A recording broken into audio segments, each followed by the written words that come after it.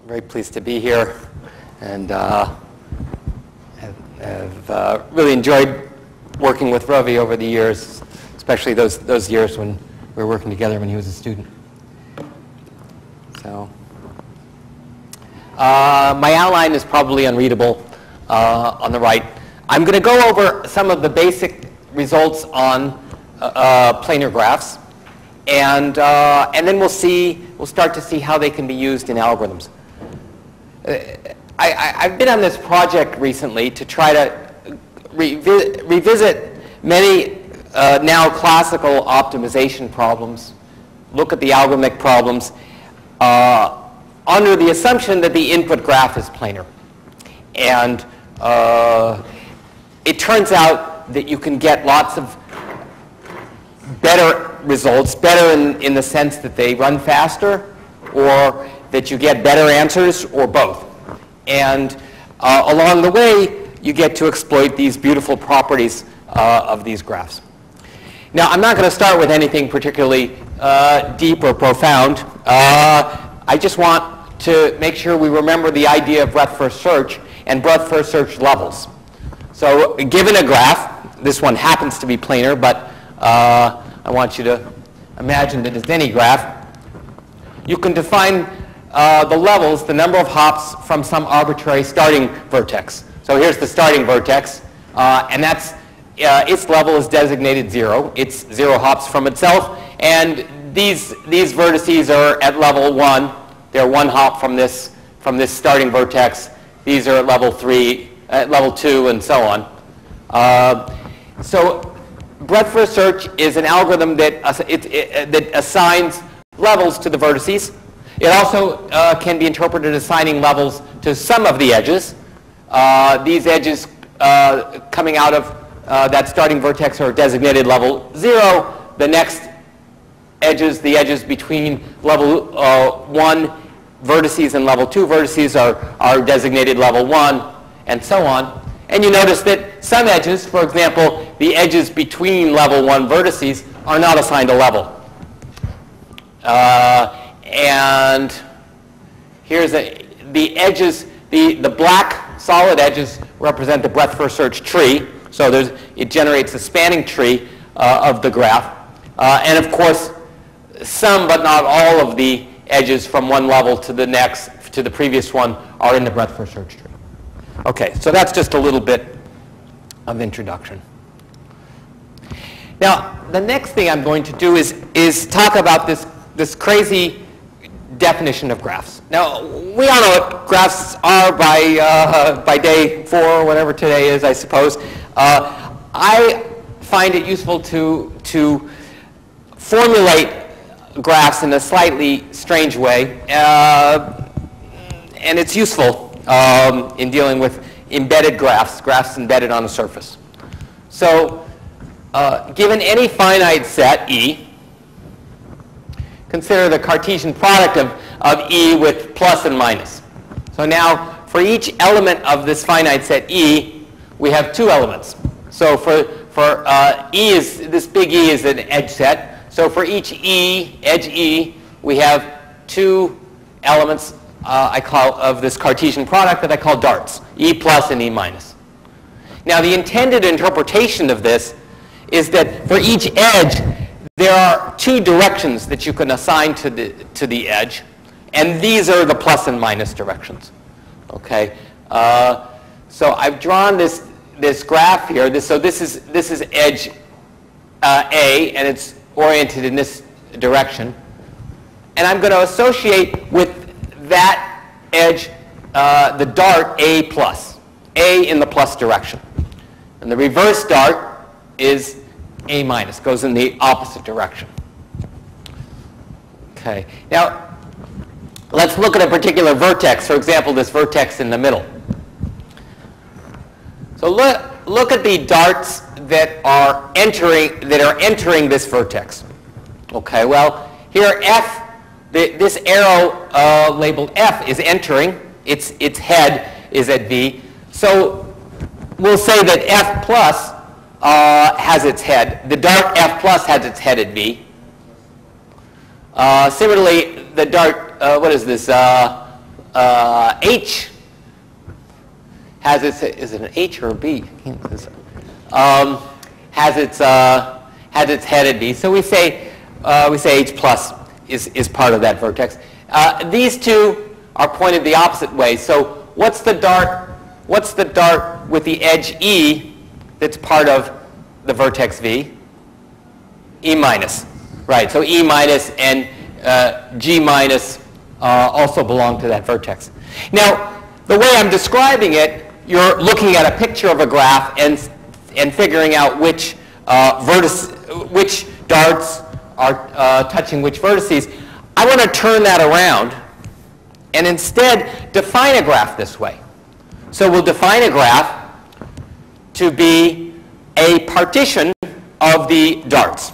Okay, so for any edge set, any finite edge set, take the Cartesian product. Now you have the darts. Now organize those into disjoint exhaustive subsets. And this is what I call a graph.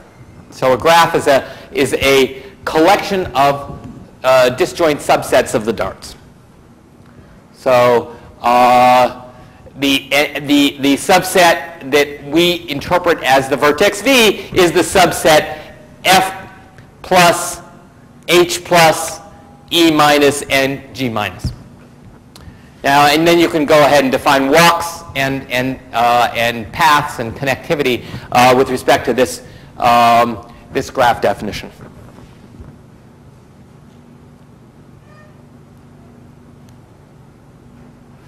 Just wanted to point out that this definition, among its virtues or flaws, depending on your point of view, is that it allows for self-loops. So this is a self-loop. It's an edge whose tail and head are the same. Here's another self-loop. It also allows for parallel edges, edges that have the same head and tail. But for many purposes, we'll be able to ignore that technicality. Now, one advantage of this definition of graphs is that it makes perfect sense to define two graphs having the same edge set. So we define the edge set to be A, B, C, D. You can have two different graphs on the same set. A, B, C, D, E. So that's one of the advantages, and we'll see we use that a lot in looking at planar graphs. And here's another point I wanted to make about this. So here, let's say you start with some graph G.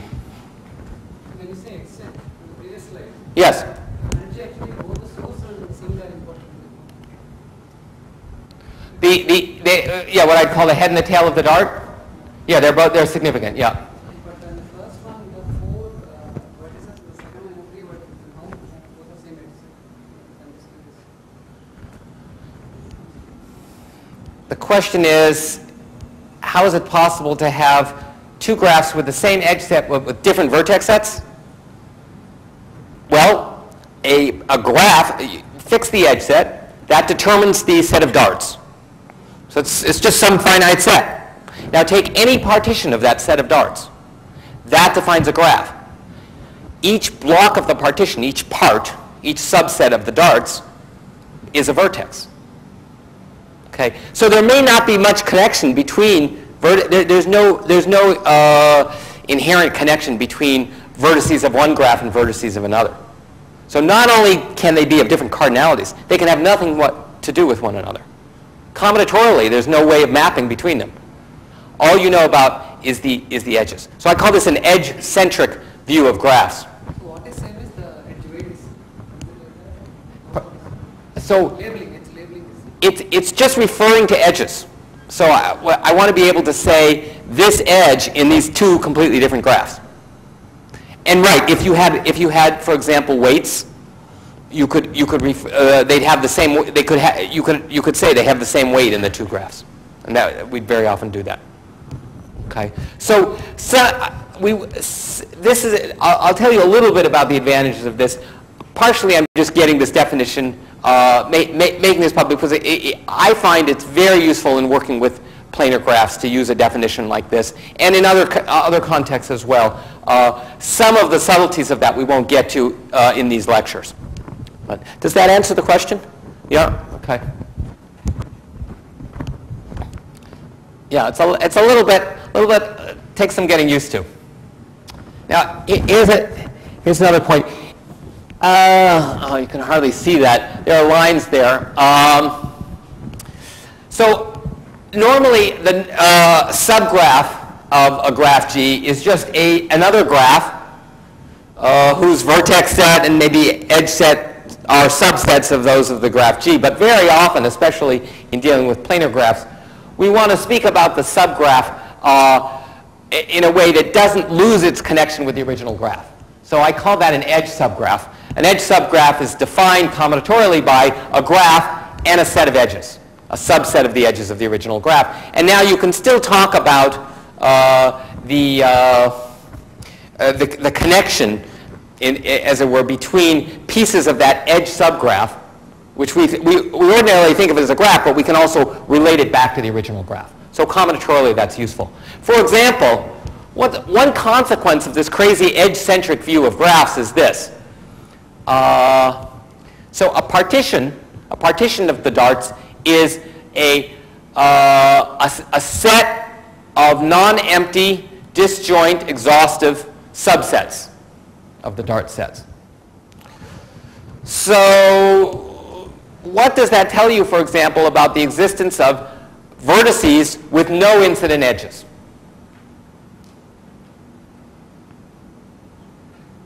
So suppose I had a vertex with no incident edges. Could I represent it using the edge-centric view I've described? It would have to correspond to an empty set, which is not allowed in a partition. So in fact, in the edge-centric view of graphs, there is no such thing as an isolated vertex. Now, that said, you very often have to deal with isolated vertices, but in my little world, they come up only in this context, as edge subgraphs of existing graphs. So in this case, we've sort of ignored these edges around here, even though they're part of the graph. We define the subset to consist of only these edges. These edges are not there, but we can still talk about that vertex because it's part of a bigger graph. All right. And here's another famous graph operation. I don't know if this has been discussed before, contraction. So contraction, there's an obligatory sound effect that goes along with contraction. Let's say you have an edge, okay, stretching between my hands. Contraction you think of as going like this. Okay, the edge is contracted, is squeezed until nothing, and then finally its endpoints, its head and tail, are identified to form a single vertex. So I've given two examples here of contraction. So in this case, we contract this edge. Okay, so these two endpoints are identified. So this edge comes around, curls down there. In this case, we contract this edge. Okay. Notice, by the way, that contractions, even if you have a graph with no self-loops and no parallel edges, contraction can lead to both those. So they're really unavoidable if you're going to deal with contractions.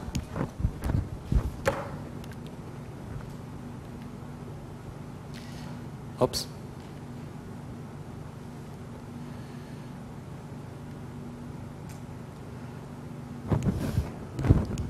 Okay, still a little basic stuff, probably seen this before. So here's a graph. Here's a spanning tree. So the bold edges form a spanning tree because there are no cycles and everything is connected. All the vertices are connected.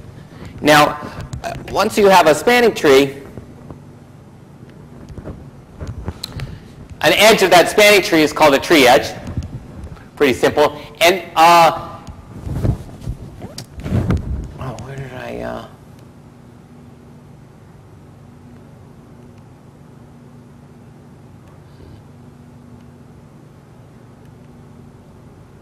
Something's happening with my software.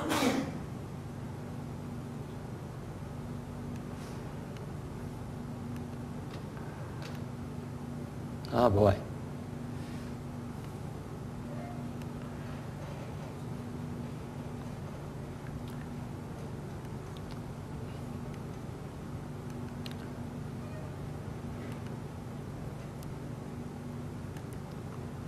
what I get from using slightly buggy software.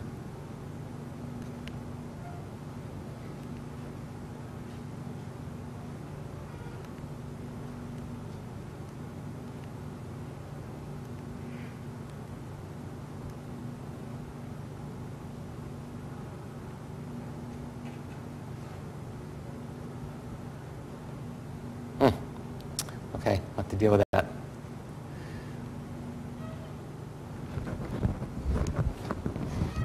So given this spanning tree and this particular tree edge, it defines a partition of the vertices into two non-empty sets, namely the vertices on one side of that edge and the vertices on the other side. This forms what's called a cut. A cut is the set of edges that goes from one side of the graph to the other. So the cut in this case is this consists of these four edges. It's the edges that have one endpoint in this side and one endpoint in this side. Okay, this is called the fundamental cut corresponding to the fundamental cut of this edge E with respect to this spanning tree.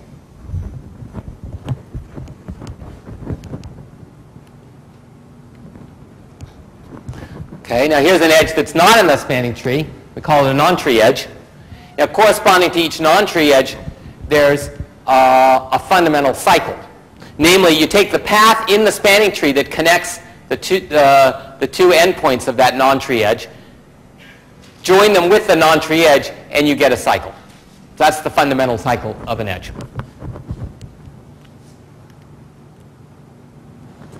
Okay. Yep.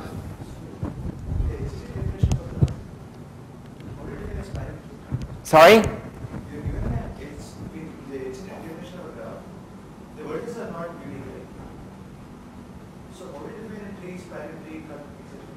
How do you define those? Yeah, so you're just given a set of edges. Well, no, you're given a graph. You're given the representation of a layout. You're given a set of edges, which is just some arbitrary finite set, but you're also given the graph structure, which is given by the partition. So you can go through and define them in the usual ways. By the way, I should say, I'm basing this lecture on lecture notes that are becoming a book. The lecture notes are on the web, and I'll update them later on today. They won't completely correspond. There'll probably be some inconsistencies, but you can also use that to go back and see some of the proofs. I'll do very few proofs in the lectures and go in more detail. That said, I'm happy to take questions here, and I would like you to ask questions. But for some of the details, I might refer you to those lecture notes. Yeah. So does that answer the question? Or it doesn't answer the question, but satisfies you for the moment? Okay.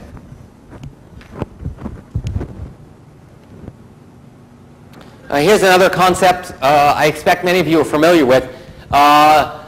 So a permutation is it's a bijection from a set to itself. Okay, so it's a function that maps each element to an element. It's one-to-one and onto. And a particular kind of permutation is a permutation cycle. So for the elements A, B, C, and D, so it works like this. A is mapped to B, B is mapped to C, C is mapped to D, and I didn't show this, D is mapped back to A. So that's called a permutation cycle. The notation for that particular cycle is this. Parens, A, B, C, D separated by spaces. That refers to the permutation cycle that maps A to B and so on. And a very basic fact is that every permutation can be written as a collection of permutation cycles on disjoint sets.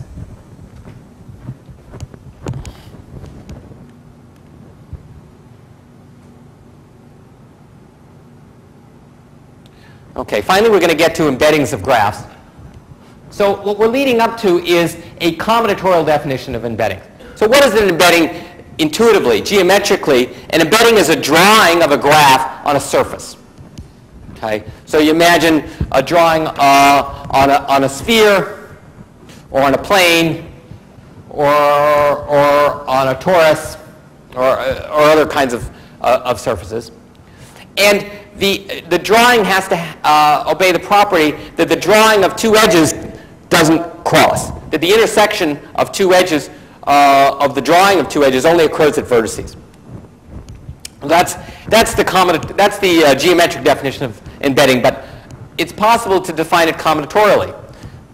And this idea goes way back. I think Jack Edmonds was the first one to write it down explicitly. So here's a graph, and I've given you a drawing of it, essentially an embedding in the plane. And now here's the same thing, and I've made more explicit the darts. Now these I can't see it very well.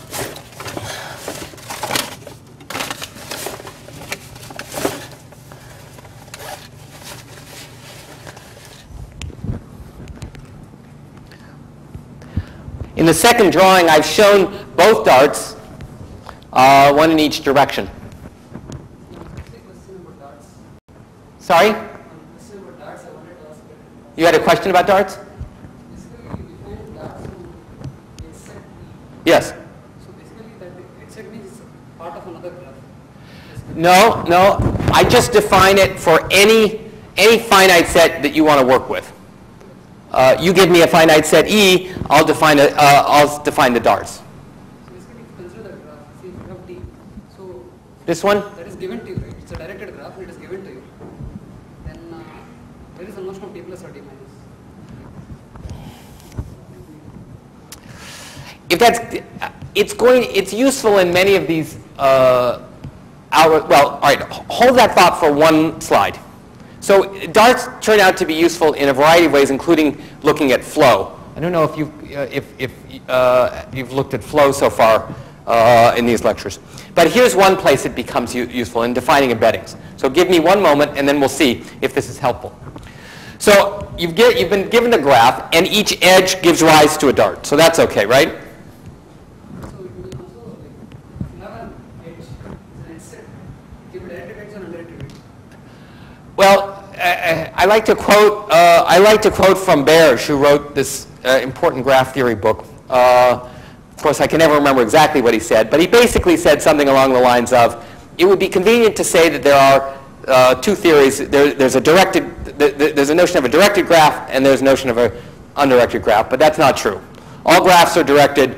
The question is just whether we pay attention to the directions or not. So I figured if it's good enough for Baerge, it's good enough for me. So I will very often ignore the directions of edges, but I'm going to think of those edges as existing nonetheless. Okay. So I've drawn these directions, and as a consequence, I get these darts. So for each edge, which is directed, sometimes we call it an arc to emphasize the direction. There are two darts, one in each direction. Now, let's look at a particular vertex. So we're going to do the same thing as we did when we defined graphs. Let's look at a particular vertex.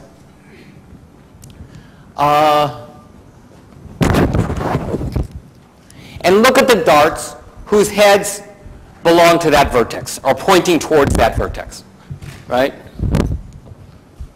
Okay, so for example, this vertex, the darts pointing to it, let's see, there, I might have the signs wrong, A plus, B minus, and E minus. Yeah, A plus is coming in.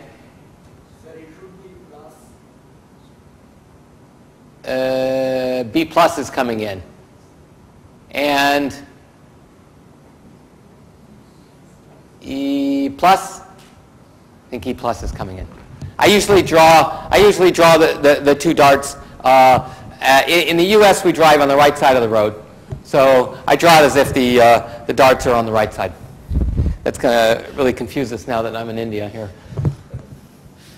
So, as we saw before, a vertex defines a subset of darts, namely those darts that are pointing to that vertex. Okay? And we turned that around and defined the vertices that way. So we're going to do the same thing for embeddings. We're going to define an embedding in this way. So take the darts that are pointing to this vertex. They are ordered in a particular way. They form a cyclic arrangement around the vertex. Okay? So in this case, if you go counterclockwise, it's E plus, then A plus, then what is that? B minus. Okay? So that's the cyclic arrangement. It's a permutation cycle.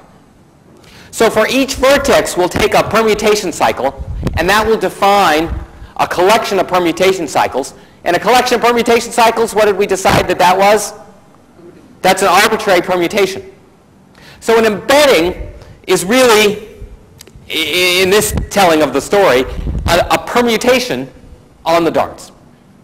Okay? It's a somewhat odd definition, but it actually makes a lot of these proofs very easy. Okay, so that's what we define. An embedded graph is this permutation. We'll denote pi. Okay. So basically there's a permutation set.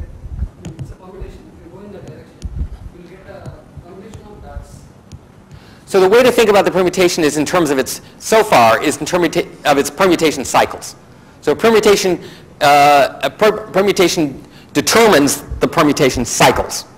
Okay? Only one cycle. Yeah, sure. I see only one cycle, not cycles. You see only what?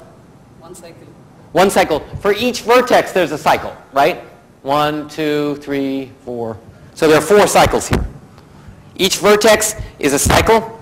Well, for each vertex, there is a cycle. And the set of darts participating in that cycle are exactly the set of darts that comprise that vertex in the edge-centric view of graphs. Does that clarify things?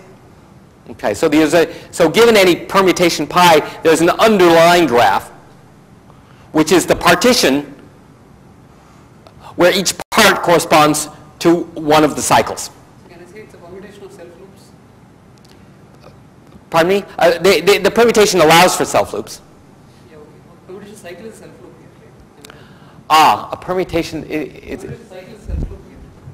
Cycle which you're calling, it's a self-loop here, basically. It's not what I call a self-loop in a graph sense. It maps one dart, a permutation cycle maps an element, say a dart, to another dart, but eventually comes back.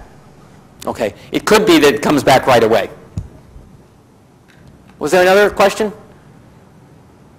Okay. Now, I talked about the geometric definition of embeddings. And in the geometric world, there are these things called faces. So I'll just explain. So here's a face. The face formed by B, C, and E. So this region, that triangle, is called a face. So this graph, this embedded graph, has 3 faces. Can we find them? All right, so here's one face. Here's another face. And where's the third face? Outside. So when we consider a graph embedded on the plane, we say that there's one infinite face. Now, if you could take the same graph that's embedded on a plane and think of it embedded on a sphere, in which case no face is actually infinite. That gives us the freedom. We can designate any one and say that's our special face. We'll interpret that as infinite whenever we need an infinite face. So that's the geometric definition of faces with respect to a planar embedding. Now I'll tell you the combinatorial definition.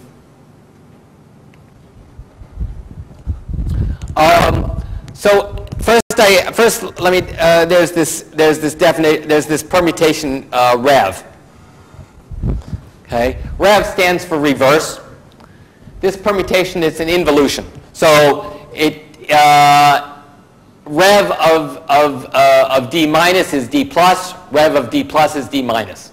You see, rev just reverses the order of a dart, reverses the orientation of the dart. But it is a permutation. It's a permutation on the darts. Now, permutations are functions, so we can compose them. So I'm going to define dual of pi to be the composition of rev with pi. Okay? So that we've composed 2 permutations, we get another permutation. So let's see how that works. So let's take A minus. Here's A minus. Well, let pi star denote dual of pi. So I'll very often use star to denote things that are dual. I'll talk more about the dual in a moment. So pi star is the composition of rev with pi. So pi star of A minus is rev of pi of A minus. So what's pi of A minus? So here's A minus. Where's A minus? It's coming in here. The next dart incident to this vertex in counterclockwise order is d plus. And the reverse of, rev of pi of A minus is rev of d plus. The reverse of d plus is d minus. So after A minus is mapped by pi star to d minus. What do you think d minus is mapped to? D minus is mapped to, using the same kind of reasoning, E plus. And E plus is finally mapped to A minus. So what we see is that this permutation applied repeatedly traces out what we considered the boundary of a face. Okay, this is the face. So this is a convenient way of describing the faces of an embedded graph without talking about topology and connected components and geometry. Now, once we have a permutation pi star on a set of darts, what do we have? A permutation on a set of darts is it's an embedded graph. So pi star is another embedded graph, and that's called the dual.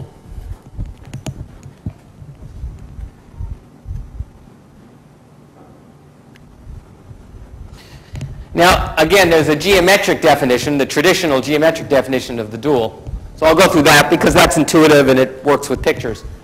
So here's this blue graph. To find the dual of that graph, you create a new vertex or node in the middle of every face, including the infinite face. Okay, so in the dual graph, there's a dual node for every primal vertex. Primal refers to the original graph. Now what about the edges? There's an edge in the dual graph for each edge of the primal graph. And the way you draw it is you draw it roughly perpendicular to the original primal edge. So here's an edge of the primal graph, and here's the corresponding edge of the dual graph, and it connects two dual vertices. Okay. So that's the geometric or combinatorial definition, although given fairly informally. But combinatorially, it's very simple. The dual graph is an embedded graph whose permutation is dual of pi, which I very often write pi star.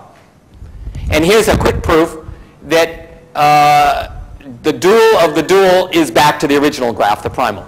So why is that? Okay, let's apply the dual to pi and then apply it once more. So dual of pi. The definition of dual of pi is the permutation you get by composing rev with pi. So dual of rev of this permutation. Well, the definition of dual is you apply rev to this, compose rev with this. So it's rev composed with pi. Because functional composition is associative, the two revs cancel out, and you're left with pi. So that shows you that taking the dual twice gets you back to the original graph, which is a fairly complicated thing to prove if you're using topological or geometric arguments. But it's easy using the combinatorial definition. Okay, now what's deletion from an embedded graph? Deletion sort of means pulling the two darts corresponding to an edge out of the permutation. I won't give a complete formal definition, but in the case where the graph has no self-loops, it's pretty simple. So given an embedding pi, we define a new we define a new embedding pi prime by removing a dart. Okay, so if D is a dart, let's say we're removing this D hat dart, pi prime of, if D is not that that dart we're removing, then it's we either just apply pi, or if the result of applying pi is this forbidden dart, we just apply pi once more. Okay. Now the idea of for deleting an edge, you just delete the two darts associated with it. Okay. Now remember this idea of contraction. I showed these two examples. It turns out that assuming that E is not a self loop in the primal graph, then if you want to contract E, you just do deletion in the dual. Okay, so in terms of the operation on the graph, just form the dual graph, do the deletion operation on the edge, and now go back to apply dual once more to get back to some modified version of the original graph, and it'll turn out to have this property. It'll be as if you contracted that edge, but you get to preserve the embedding. You get an embedding out of it. So I use the term compression to mean delete this edge in the dual.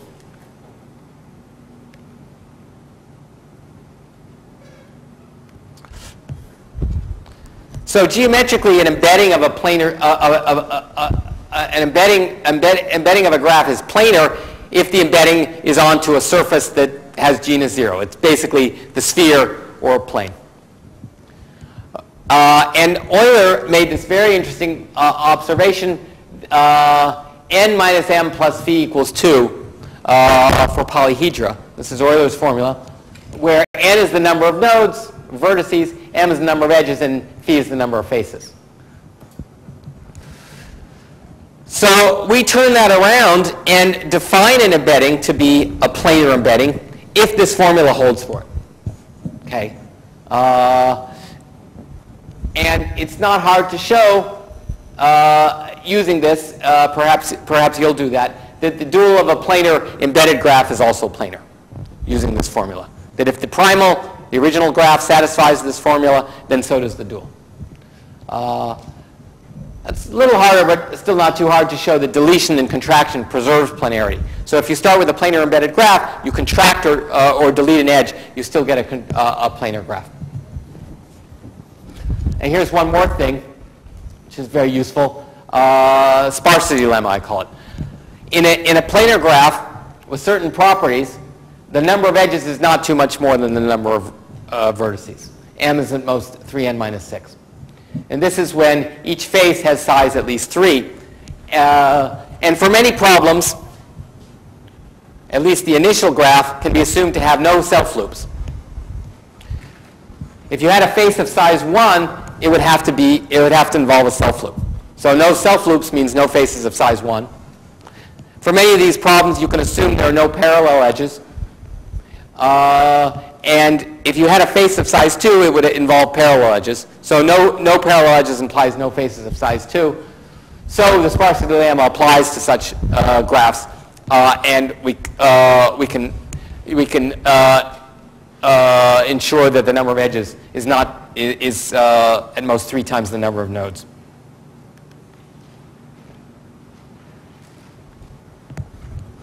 Okay. How familiar are people with minimum spanning trees? Is that anyone sort of minimum spanning tree? Maybe not. Anybody doesn't know what minimum spanning is? Everybody knows. Okay. Depends on how you vote. So here's a sort of an abstract version of an algorithm for minimum spanning tree. I haven't specified all the steps. So if G has no edges, the minimum spanning tree is empty. Otherwise, take some edge that you can be guaranteed is contained in the minimum spanning tree and contract it. Eliminate some parallel edges and recursively find the minimum spanning tree of the resulting graph. Now, you can show that this edge can be chosen by the sparsity lemma. You can show that the edge can be chosen very quickly. And so you can get this algorithm to run in linear time. So we might have an exercise on that one. Sir, how can this algorithm take linear time? Because to construct the minimum spanning tree, we need to sort the edges in order. That's one algorithm for computing the minimum spanning tree. You don't need to do it that way. There are many algorithms for computing the spanning tree, minimum spanning tree. This is one that runs in linear time. Well, this algorithm has to be more fully specified, and that's sort of the problem. Reverse algorithm, in that case, what is the deal with the weight of the edges? Sorry, what is the? What is the deal with the weight of the edges? That is not mentioned there. Yes, well, so this is actually a very high-level description. This is intended as an exercise to come up with this. So we may or may not include this as one of the exercises. But so I can give you a little bit of an idea. In step 2, you have to choose some edge to contract. This edge E hat. And so in order to choose that edge, you have to look at the weights. So here's a way to find an edge that's guaranteed to be in a minimum spanning tree. Take some vertex, look at all the edges incident to that vertex, and choose the one of minimum weight. The one of minimum weight incident to that vertex must be in the minimum spanning tree. And so you can take that one. So that's actually what's going on in step 2. We're picking a vertex such that, and then we look at all the edges incident to it, and then we identify the fact that it has no, we identify the minimum cost edge incident to it, minimum weight edge, and declare that the edge to be contracted. Now that, in order for this algorithm to run in linear time, what I want is for that step to run in constant time. Now how can I hope to run that in constant time? Any ideas? Under what circumstances is it very easy to do that step in constant time? So I have a vertex. I have some representation of the graph, maybe with darts. If that vertex only has some small number, at most 6 edges incident to it, I can look at all those edges, find the one that's minimum, and declare that's my edge E hat. That's my way of defining it. Now, how do I find a vertex that has at most 6 incident edges, and why does there even always exist one? That turns out to be a consequence of the sparsity lemma. Because of sparsity, there aren't that many edges to go around, so some vertex has got to have a small number of edges incident to it. In fact, on average, most vertices will have very few edges incident to them. So this gives you a way of finding a minimum spanning tree in linear time in a planar graph. Now, even in general graphs, it's possible to find a minimum spanning tree in linear time, at least according to a theoretical algorithm, but using randomization. That'll have to save that for another lecture someday.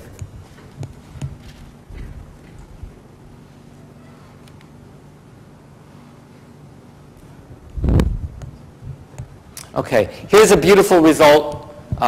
You can find the proof in the lecture notes.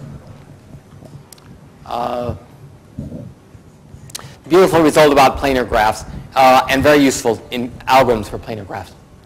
So let's say we have a planar embedded graph, and we have a spanning tree T for that planar graph. Take all the edges that are not in that spanning tree.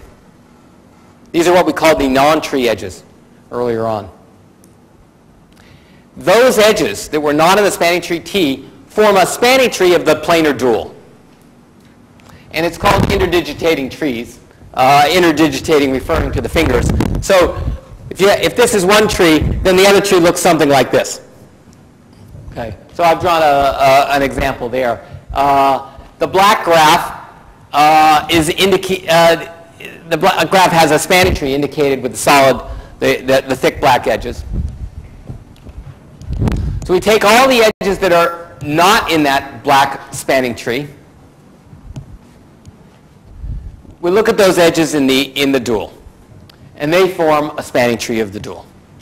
So this is the kind of this is why it's useful to have an edge-centric view of definition of graphs, because you can speak of the edges in one graph and the same edges in a completely different graph, the dual.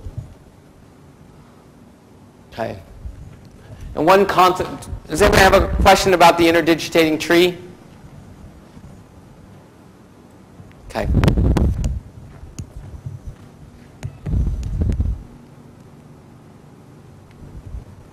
So here's a consequence, not too difficult. So recall that we defined the fundamental cut corresponding to an edge of a spanning tree. So here's the edge of the spanning tree. The fundamental cut is these four edges that cross from one side of the spanning tree to the other.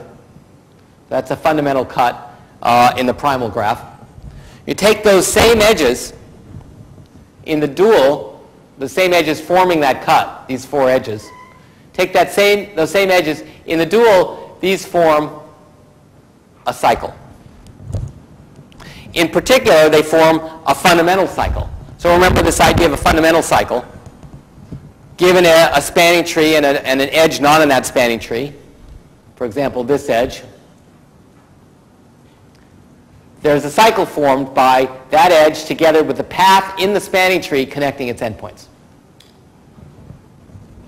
So any fundamental cut in the primal, though the edges forming that fundamental cut form a fundamental cycle in the dual, and vice versa. So here we show it going the other way. With respect to this primal black tree, this is a non-tree edge. So it forms a cycle. Here's the path between its endpoints plus that edge forms a cycle. That's called a fundamental cycle. And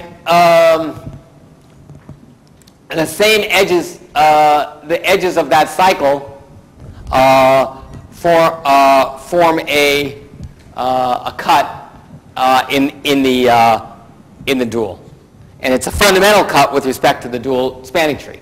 So what's a fundamental cut? You take one edge of that spanning tree, this edge, and you look at those edges in the graph that connect the vertices on one side of that edge to the ones on the other side. So those are these edges. Okay, so that's fundamental cut, fundamental cycle duality. And we can generalize that slightly to consider any simple cuts and simple cycles.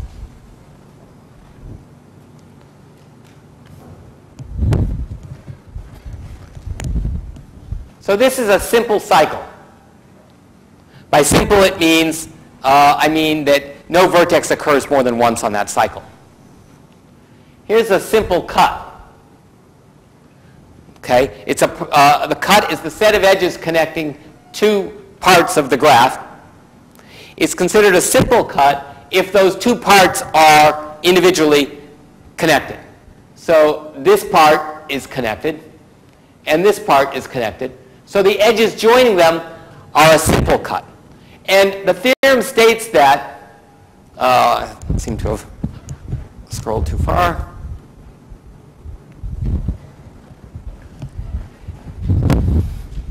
Edges form a simple cut in the primal if and only if they form a simple cycle in the dual. So this is cut cycle duality. In this picture I've shown a non-simple cut. So consider the partition consisting of these vertices and all the rest. So that's not a simple cut because while these vertices form a connected graph, all the rest do not. The rest of the vertices include these vertices, and they are not connected in the primal graph. So this is not a simple cut. And in fact, if you look at the edges corresponding to that cut, the edges that join this graph, this subgraph to the rest, they don't form a simple cycle. There's this vertex that's shared that occurs more than once in the cycle. So that's not a simple cycle. With these edges? Doing the first cut. In both cases, those are the edges of the cut. The edges joining one part to the other. So it also looks like a fundamental cut. Sorry, I couldn't hear. Those set of blue edges also look like a fundamental cut in a rectangle. Well, a fundamental cut is defined with respect to a particular spanning tree. So you could define a spanning tree with respect to which this would be a fundamental cut. But what I'm saying is even if you don't have a spanning tree in mind, there's something that you can say about it. It's still a cut, and it's a cut of a particularly nice structure. Of course, every fundamental cut is a simple cut. Why is that? Because like just Both sides are connected. Is that what you, sorry? Yeah. Yeah. You just take the part of the spanning tree, you take the spanning tree, you remove that one edge, you've got two parts and they're each connected. So it's obvious that it's a simple cut. Okay. But and you can imagine you can go the other way. You can show that any simple cut corresponds to a simple cycle.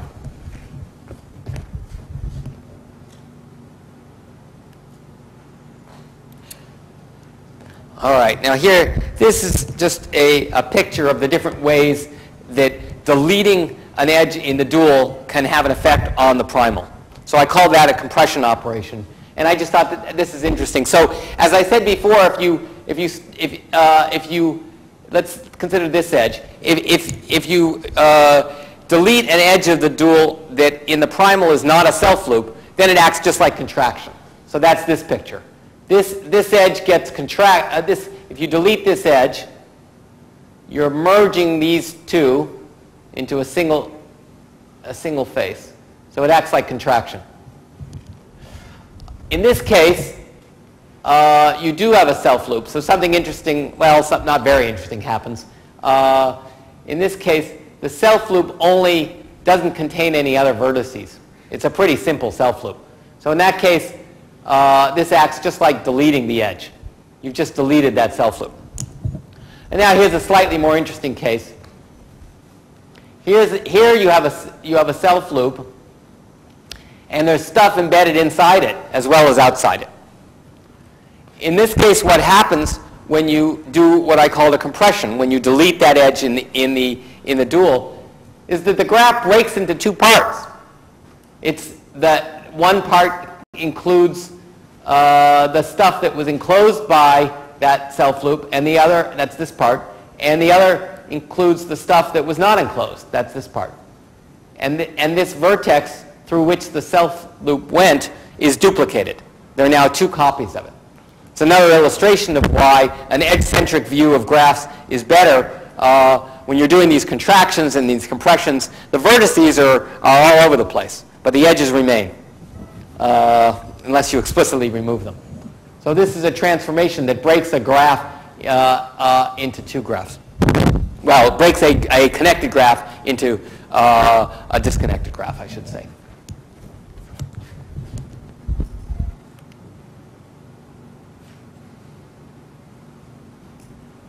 Okay, so I've just, these interdigitating trees are the basis for a lot of fun and efficient algorithms.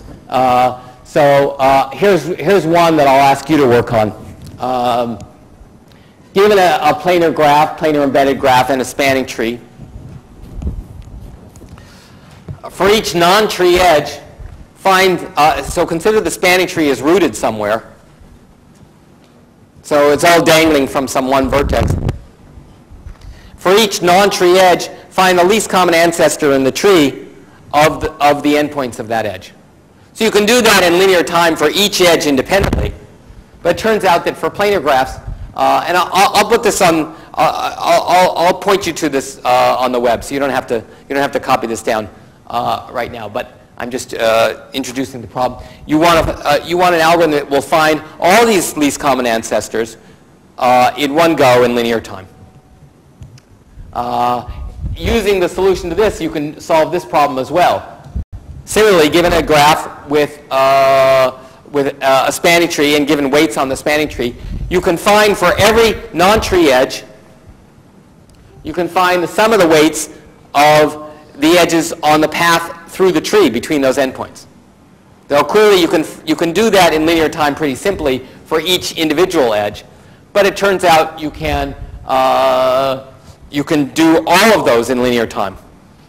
This is an illustration of my favorite algorithmic design principle, which is never buy retail. You always want to buy. One way to get very efficient algorithms is to do lots of things all at once. Buying wholesale is better. So you say you two mix up, there will be multiple paths. In the tree, there's a unique simple path between any two vertices in the tree. If you had multiple paths, then there'd be a cycle there somewhere. How are we doing time-wise? Half hour. All right, good. So I want to go over the MSSP.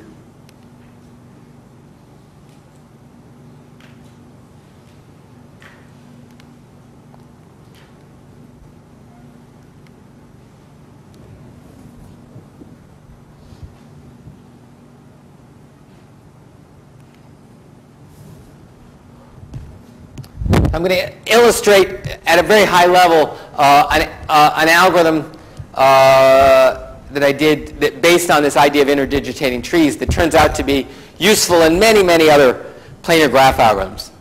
So it has to do with shortest path trees, which I haven't really gone over, so we won't be going into them in great detail, though. So I've drawn a planar graph somewhat schematically. So you imagine that this disk is a planar graph. And there are a bunch of vertices on the boundary of that disk. Those represent that the boundary of the disk is the boundary of the infinite face. And our goal will be to find shortest paths from each of the vertices on the boundary of the infinite face. And we're going to use this notion of the interdigitating tree. So if the red tree is the spanning tree of the primal, this blue tree is the interdigitating spanning tree of the dual.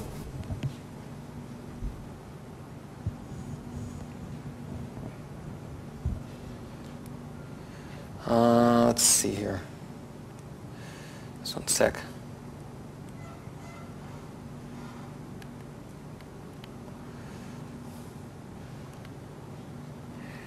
Okay. So we're going to compute all the shortest path trees in some sense in n log n time. Okay. There are faces of G. So we take both of those and we call that the face vertex instance graph. So for example, here's a fragment of a graph showing one face. So the vertices of the face vertex instance graph include these 4 vertices of the original graph, together with a vertex for this face and a vertex for the neighboring faces as well. And one of the edges of the face vertex instance graph, there's an edge between a vertex representing an original vertex and a vertex representing a face if the face and the vertex are incident, if the vertex is on the boundary of the face. So in this case, the face has 4 incident vertices. And so in the face vertex instance graph, there are these 4 edges connecting the node corresponding to that face to those vertices. And we also retain the original edges, right? No. Only? No, just these edges. So here's an example. Here's a planar graph. And now I've shown, you can barely see and very lightly drawn the original edges. That's supposed to indicate that they're not part of my graph. There are these white nodes that represent vertices of the original graph. And then there's these yellow nodes that represent faces of the original graph. Okay, so that's the basic idea of the face vertex incidence graph. And the theorem states that if there happens to be a vertex of the face instance graph such that every other vertex in the face instance graph is not too far from it, then there's a low branch with a low width branch decomposition. So suppose every other vertex of the face vertex instance graph is within p hops of that vertex R. Then there's a branch decomposition of width at most p.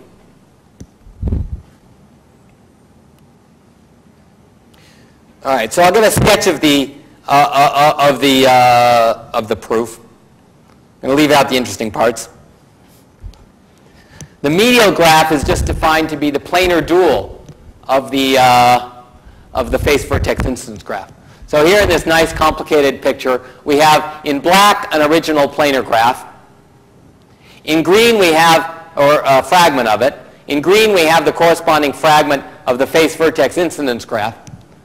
And in red, I've drawn the dual of the phase vertex incidence graph, the medial graph. And you can see from this picture that the vertices of the medial graph correspond to edges of the original graph. So here they are. These are the examples of vertices of the medial graph. The degree of and what are they connected to? Well, these edges. So look at this face. Here's a face. Okay. After this edge, the next edge in the face is this one. And in the medial graph, the corresponding vertex is connected to the next vertex in the face. It's also connected to the previous one. Okay, look at this face. This vertex representing this edge is connected to the vertex representing the next edge and the previous one, or the next edge and the previous one. So because each edge is in exactly two faces, and each face contributes degree 2 to a vertex of the medial graph, the degree of the medial graph is 4. So we get a degree 4 graph here, and the vertices are the edges. The vertices of the medial graph are the edges of the original, correspond to the edges of the original graph. Okay. So here's the lemma that we use to get the branch decomposition theorem. If you had a carving decomposition of the medial graph, a carving decomposition, right? So this is a set of vertex clusters with good width. You can convert it to a branch decomposition of the original graph. And what happens to the width? It actually goes down by a factor of 2. So it's not this, I'm not going to prove this lemma, but it's not so surprising, right? You saw in this picture that the vertices of the medial graph correspond to the edges of the original graph.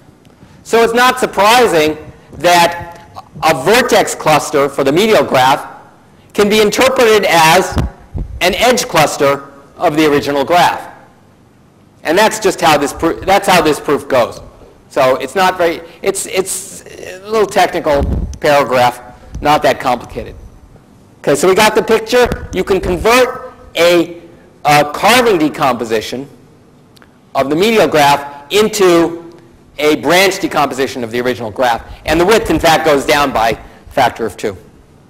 So how do we prove the main theorem here? Well, let's review what the main theorem said. This is, let's see.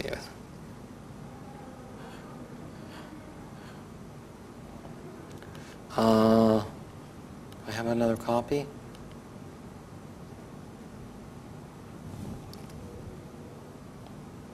Okay, we're not going to do that.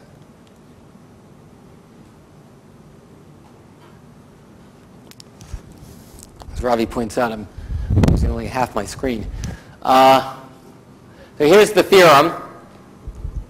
So if every vertex is close in the phase vertex incidence graph to some vertex R, then you get a good branch decomposition of that graph.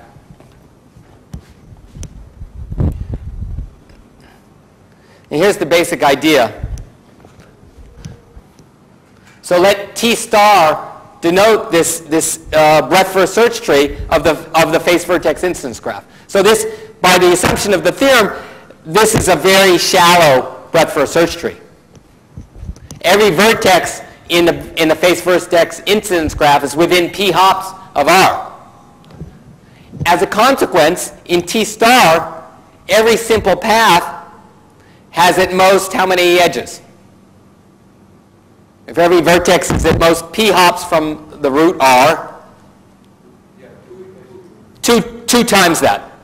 Right. So 2p. Now, the dual of face vertex instance graph is M of G. M of G is a bipartite graph.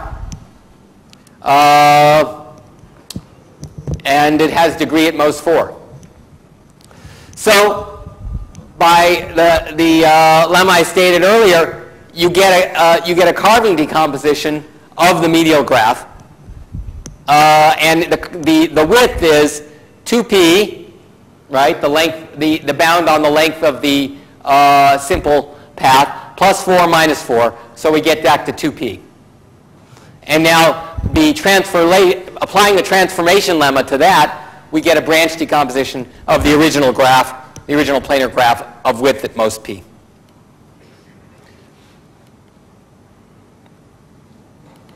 So before I go on, I'll mention there are other results on branch decompositions of planar graphs. In fact, there's an algorithm to find the optimal branch decomposition of a planar graph, the branch decomposition of having minimum width. But we're not going to use that in what goes forward. In what we do next, we're going to use this theorem that shows the existence of a branch decomposition of a particularly small width.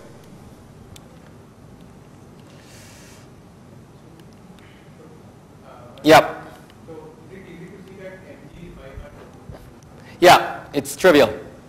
It's one of those things you have to think about for a little while, and then you're ready. So why is it bipartite? FE. There are faces and vertices, and the edges only go from face vertices to vertex vertices.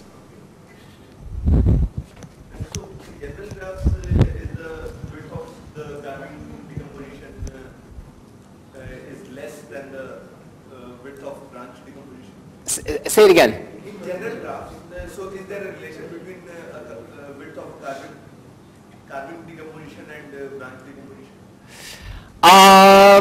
Not a reliable relation, but it tends to be. You're better off using branch decomposition if you can, because of this degree problem.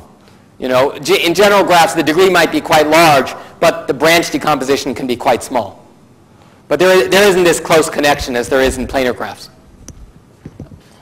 And even in planar graphs, it's between specific kinds of graphs, right? Okay. Yes? You said you won't keep the edges between the original vertices, That's right. but instead there are edges between the gray ones, the top gray one and the ones on the extreme right and the extreme left. Between what? Between the gray vertex on the top, This one? no, the gray one, the one gray vertex, and the gray vertex on the right and on the left. Oh, yeah. I guess I was wrong. No, I think there's a mistake. I think you're right. Huh? Yeah, there's an error in my diagram. Thanks for pointing that out.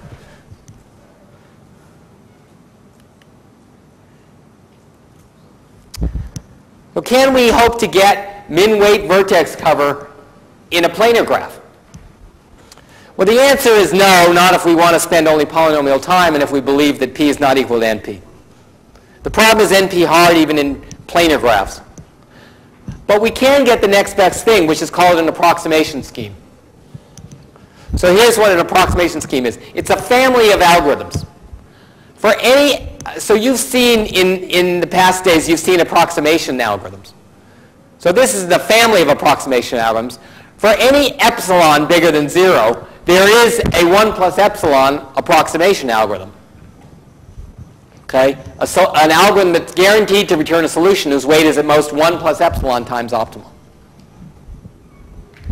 Now these things, this is an approximation scheme. And there exists such a scheme for min-weight vertex cover in planar graphs. There does not exist such a scheme for min-weight vertex cover in general graphs. We know that assuming p is not equal to np, that even getting this kind of thing is, we can't expect to get this. And in fact, for many problems, it's known that you can't get approximation schemes for general graphs. And slowly, we're uncovering approximation schemes for planar graphs for many of these problems. So I mentioned min-weight vertex cover. There's also min-weight edge-dominated set, min-weight independent set, max-weight set of edge-disjoint triangles. I'll talk about some of these examples in the remaining time, which is how much? About 40 minutes. 40? 40, 45 minutes. Okay.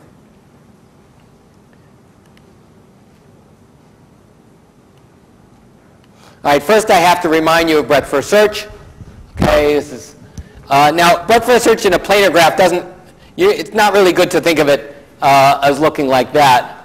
Here's a messier but more reliable picture of breadth first search.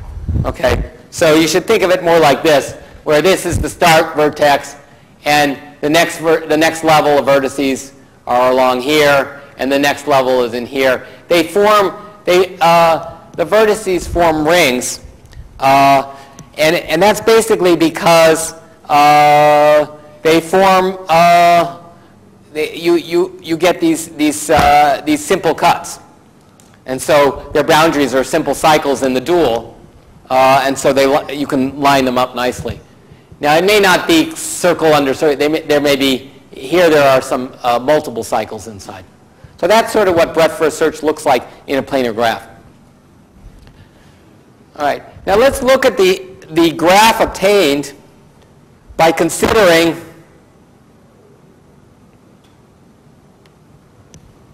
some sequence of k consecutive levels of breadth first search. Okay, so k levels of breadth first search. Let vi be the vertices of level I, and now what we're considering is for some I, we consider the graph induced on the vertices of level I plus 1, the vertices of level, I plus 2, up to I plus k.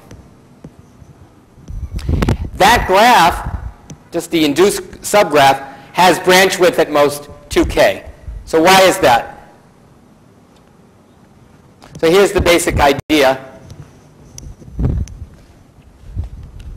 So you have a graph. You want to focus on those vertices at levels I plus 1 through I plus k for some integers I and k. We'll take all the vertices at levels greater than I plus k and just throw them away. Delete them from the graph. Take all the vertices at levels 0 through I and contract the part of the breadth first search tree that connects them to a single vertex, a new root we call R prime. So now what we have is a graph. We have this R prime. The next level are vertices that were originally at level I plus 1. And then we have vertices originally at level I plus 2, and so on up to k. So how many levels does this graph have? What's the number of hops, the radius of the graph rooted at R prime? It's k. Yeah. If I chose I plus 1, I'm a little screwed up with the I plus 1. But all right. So this graph has radius k, and therefore, using the previous theorem, it has branch width at most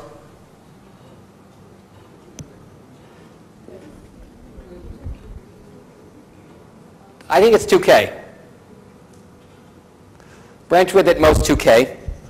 Now, this isn't the graph that we wanted. We wanted the graph induced on levels I plus 1 through k, and this is a graph that we obtained by doing these contractions and stuff. So well, the way we get the graph induced is we just delete that vertex R prime. Okay, and we know that deletion does not increase the width, so we still have a low tree width, a low branch width graph. Is that all right?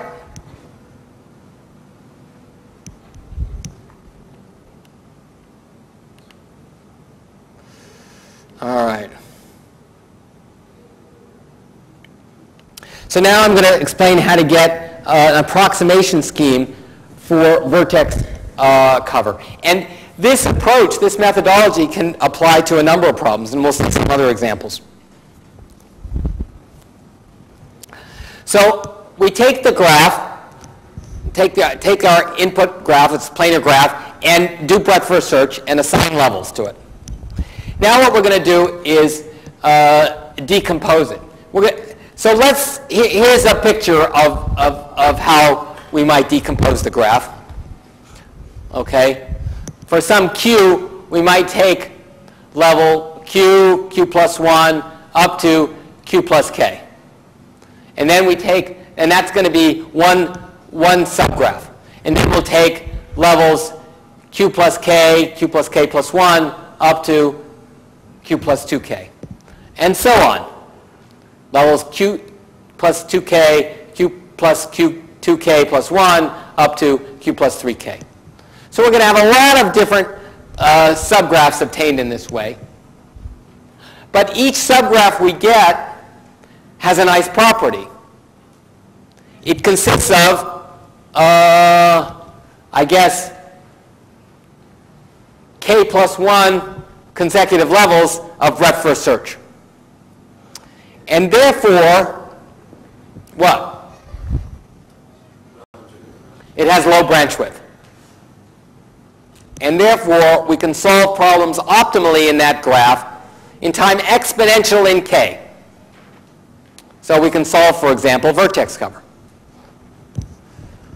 So the idea is going to be, break up your graph into these pieces, solve vertex cover in each of those pieces optimally using a dynamic program, and then take the solutions and put them together.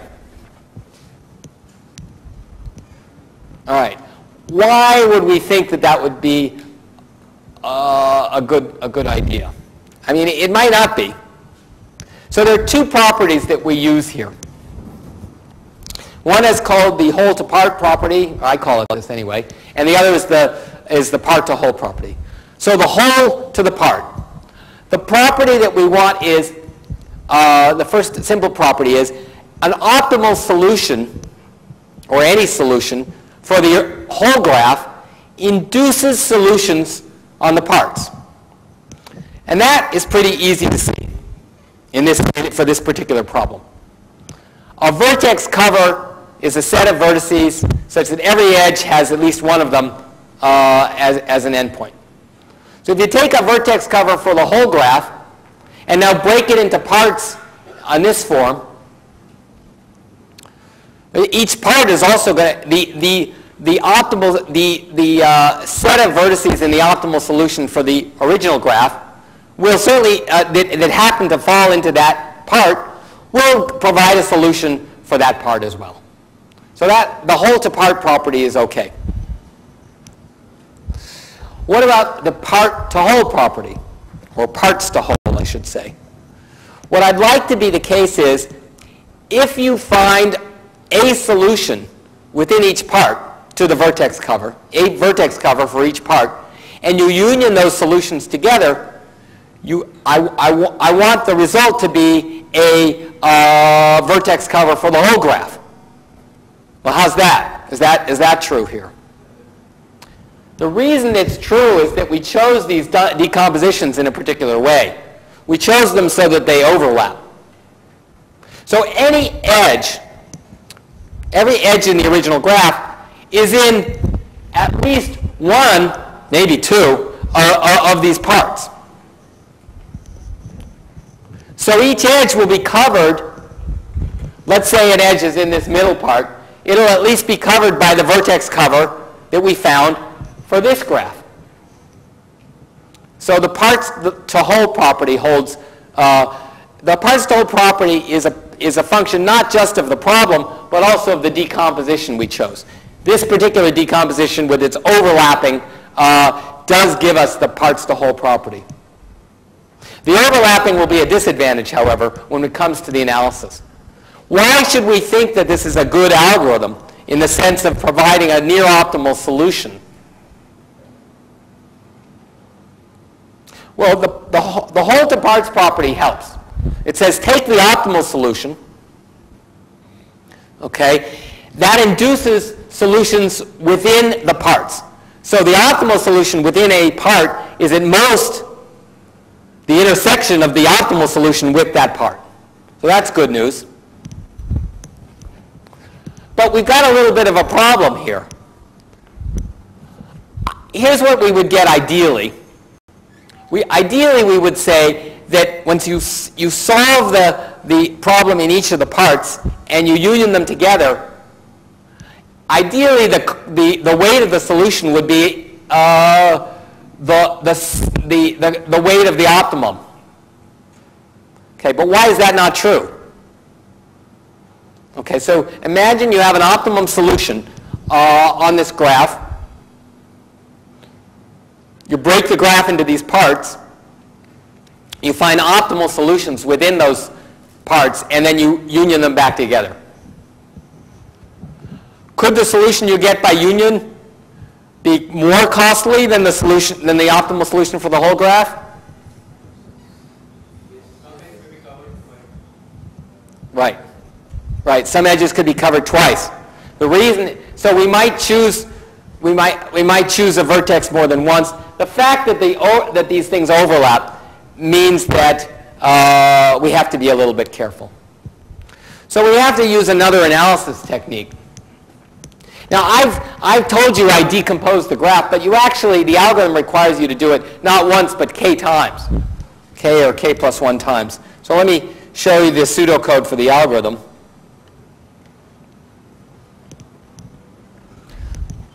Okay, so we do breadth first search. Now, our goal is to find a solution whose cost is at most 1 plus epsilon times the optimal cost. Let k be 1 over epsilon. That's how we choose k. And now, we do this same decomposition many times. So this,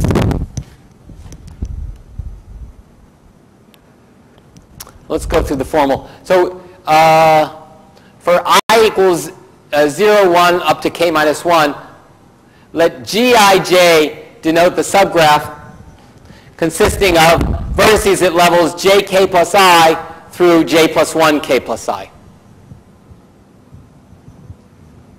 Okay. So you think of I as a modular residue class.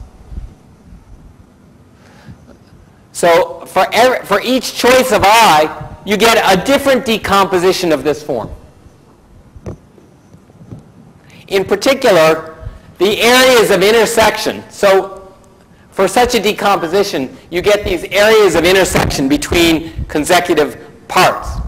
So here's the intersection. So for each I, you're shifting this decomposition down. So for each I, you get a different part of the graph belonging to that intersection, the intersecting parts, the intersection of parts. Okay, so let's see. I'll try to get the analysis. Take the optimal solution. I think I'm going to have to go to the. I think I'll go to the board now. Let me turn on some lights for that.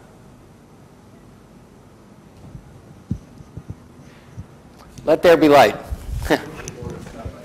Okay.